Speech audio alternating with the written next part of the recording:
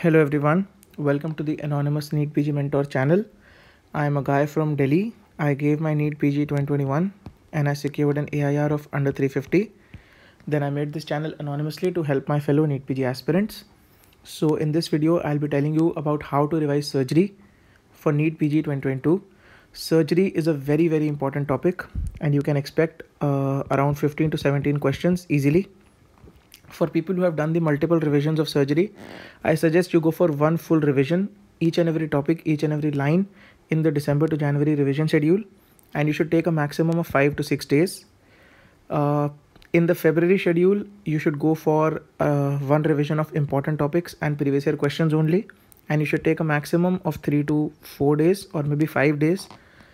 And in the month of March, that is just before the paper, you should only revise the scoring, the classification, and all the factual information, that is investigation of choice, treatment of choice. And you should keep doing MCQs, at least of the important topics, as much as you can. They always help. If you have just read surgery for the first time, you should go for 2 to 3 revision cycles of only the important topics and the previous year questions, and you should take around 5 to 6 days for that. And you should go for MCQs if possible. And in the last week, again, scoring and factual knowledge. If you haven't finished reading just once, first of all, you should finish reading as soon as possible, and you should go for one proper revision of the important topics and the previous year questions and take 5 to 6 days for that, and revise the scoring and the factual knowledge in the last week of March. So as I said, surgery is a very important topic with 15 to 17 questions. This is a breakdown of the questions which will be asked topic wise. You can take a screenshot, and as you can see, these 5 are the most important topics, and these 5 are a bit less important, but in no way any topic should be left. The entire subject is very important. Now, whenever you revise surgery, what I used to do is I used to revise surgery and I used to divide it into 2 parts. One is GIT surgery and one is everything else other than GIT. So keep this in mind that from surgery, from the 17 questions of surgery, it can be divided into 2 parts, 12 questions and 5 questions. These 12 questions would be from everything else apart from surgery, apart from GIT surgery, and these 5 questions will be from GIT. So whenever you start revising surgery, you should always revise everything else except GIT. So you keep GIT aside and revise surgery entirely. In this way, you have safeguarded your 12 questions.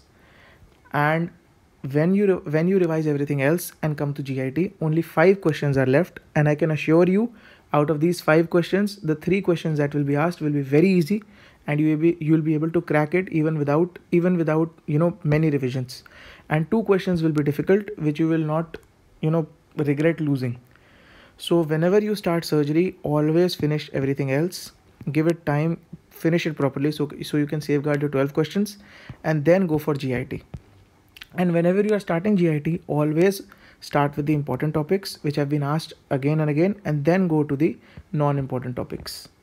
So summing it up, first revise the entire surgery except GIT, then go for GIT's important topics, and then glance over the remaining topics. This is how you should revise surgery smartly.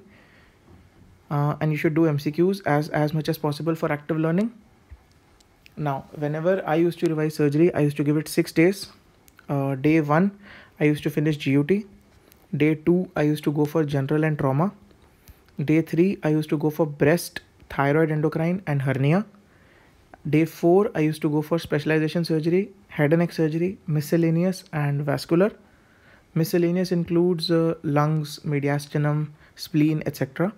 And 2 days, day 5 and 6 in the end, I used to give for GIT. And in this, first I used to study the important topics and the previous year questions, and then I used to glance over all the non-important topics. So in this way, you can finish the entire surgery in 6 days. And in further revisions, you can decrease your days to maybe 3 or 4 also. Now, this is my handmade list for important topics of surgery. You can take a screenshot, but keep in mind that in no way this list is exhaustive. So whenever you see a topic which has been asked repeatedly or which is very important according to you, you should add in this list, but these topics are absolutely necessary to revise before the exam. So starting from breast and thyroid and parathyroid, then GUT, that is genitourinary tract, then coming to trauma, vascular, hernia, then coming to general, specialization surgery, which includes bariatric surgery, transplant surgery, pediatric surgery, then head and neck surgery, and miscellaneous, and the last will be GIT surgery. So I hope this video was useful to you. I would like to know your feedback about what to add in these revision videos, because I'll be making such revision videos for all the 19 subjects. I hope this helps. All the best. Thank you, and see you in the next video.